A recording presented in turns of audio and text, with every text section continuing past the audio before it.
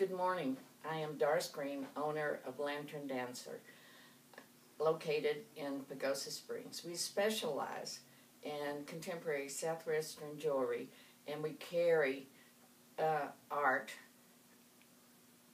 And today I have with me Mr. Oreland Joe, and I'm privileged to have him with me because he is quite a renowned sculptor and painter. He lives, where do you live? In Kirtland, New Mexico. Oh, Kirtland, New Mexico. I always think of something else when I think of Kirtland. Anyway, we have a painting here, and it's called the Horny Toad. And I would like for Orland, it tells a story, and I would like for Orland to tell you the story. The title is called Horn-Toed Yeti, and that has to do with some of our songs and prayers. And as told to me, sometimes the translation gets lost from its meaning from Navajo to English, but I'll try to explain.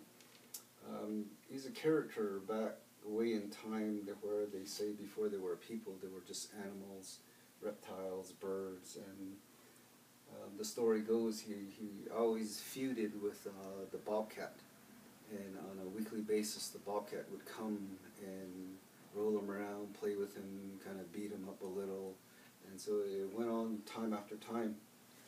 So one of those times, I guess the horned toad just got tired, and he, as the bobcat was leaving, the horned toad got up on a rock, made a stance, and just spit out some words. And so the bobcat turned around and asked him if he really meant what he said. So the horned toad said, "I did. I'm tired." So boy, he got roughed up that day, and this torn up, flesh showing, bleeding, and laying on his underside.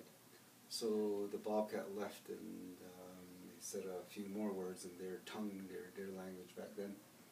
And so as that was all happening, there was a deity standing on the east side watching all this commotion that was going on. And so he just watched them all day long in the hot sun.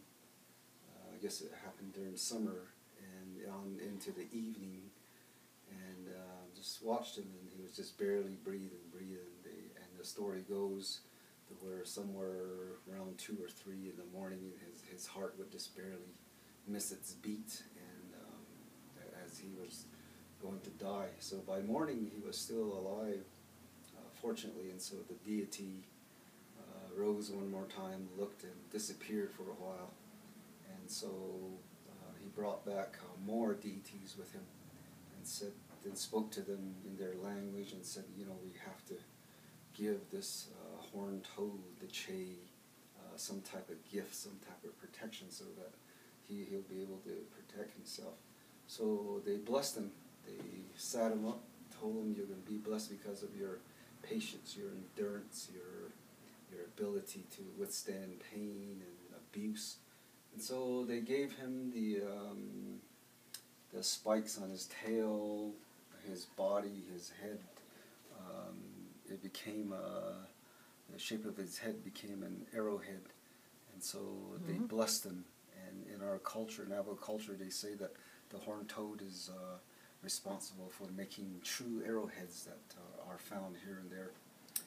The Yeti itself, this is a symbolic visual representation of what I envision in the stories, and other artists may emulate different versions, but from my point of view, this is what I envision. His head is more of a triangular shape, which represents the horned toad. Always we have feathers with our deities or yetis that represent the upper world. We're connecting with the spirits.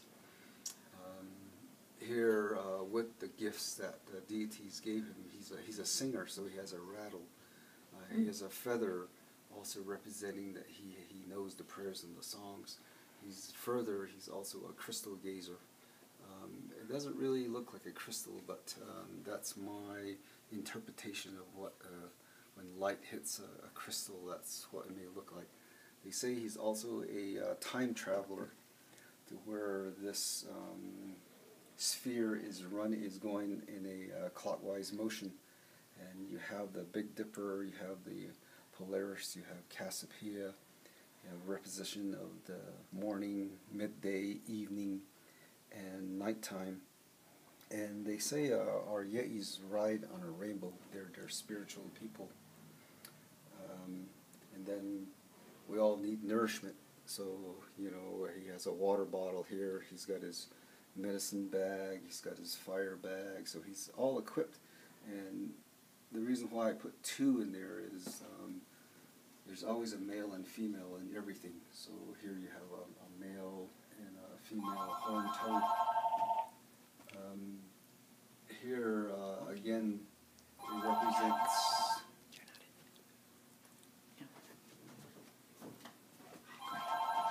it represents certain sage, cedar, what have you, to represent that we're in ceremonial mood, or these items are used from the earth, are used to bless others.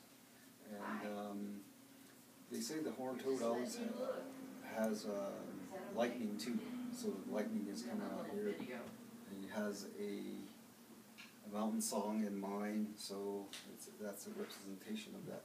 And then color-wise, I believe and come to know that after every ceremony we're enlightened, we're focused, we should look at life, whatever it is, as a color in the rainbow, because it brings beauty, it brings harmony, it brings peace of mind. So it's a very symbolic spiritual painting, and all the lines that you see in there represent a breeze, wind, something subtle to calm the mind. So that's what basically what I had in mind on this painting. It's a very spiritual, peaceful. Thank you very much, Oreland. Storytelling is such a wonderful art in the Native American culture. We have it both in the jewelry and in art.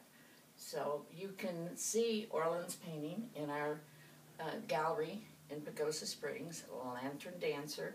We're located on the east side in River Center, and we also have the painting on our website, www.lanterndancer.com. Please come visit us.